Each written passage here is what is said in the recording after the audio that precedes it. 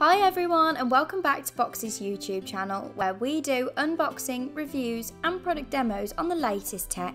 Today we'll be doing a product overview and review of the Philips 55-8M1RY gaming monitor. This impressive monitor combines both the best bits of a TV and gaming monitor, from its 4K resolution to 120Hz refresh rate and much more, which we'll discuss in this video. First of all, this 55-inch monitor is just huge and its design is really elegant and sleek. As a monitor this large, it's not really going to fit on your average desk, so you might want to consider where you'll be putting it. Luckily, the design isn't too gamery, so although I think it would be awesome for a gaming room, I also think it would look great in a living room on a TV stand such as we have done. The bezels are really thin, so gave me the maximum amount of screen space, and it has an integrated soundbar by Bowers and Wilkins, which comes already attached to the bottom, so there's no messing around when setting up. The soundbar fits the premium design on the TV. It's made with a lovely wool blend fabric created by Quadrat, which not only looked good, it did a great job of allowing the details in the sound to travel into the room. This monitor has no pivot, swivel or rotation. This is most likely due to its size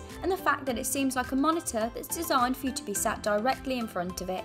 It can, however, tilt for a more comfortable viewing angle whether you're sitting on a chair or the floor. In terms of controls, this monitor has a small joystick on the back, but due to the size of the TV and the fact that you'll most likely be sitting a short distance from it, this wasn't very convenient to use, which is why it's great that Philips have provided you with a remote which allows you to easily control a range of settings. On the back of the TV, we have Philips Ambiglow, which is a lovely little addition. You can even set it to analyse the colour of the content on the screen, and it will adapt the colour and brightness of the LEDs that are placed around the TV to create a halo of light around the TV that matches what's on screen, which is really cool. The widescreen VA panel offers incredible 4K resolution, which is really impressive for a monitor. This gave me crystal clear visuals and a range of content from media streaming to games. On top of this, it has excellent colour reproduction as it covers 125% of the sRGB colour spectrum and also has 4000:1 contrast ratio, and it's also HDR 1000 certified, so it produces 1000 nits of brightness and can achieve over 1 billion colours per pixel. I felt the monitor gave really deep colour and vibrant visuals on both games and movies. This screen has multi-view enabled, so you can work from 2 devices at one time and have them up on the big screen. For example, you can play games on the PlayStation whilst also watching your favourite streamers. It also has Smart Image, which has set HDR modes for a range of different content. It has HDR Game, which gave brighter whites and darker blacks, making the screen seem much more cinematic, and it also works as a shadow booster, so you can see more details in the dark, such as hidden enemies. HDR Movie gives better contrast and brightness, which makes movies and shows look a lot more realistic.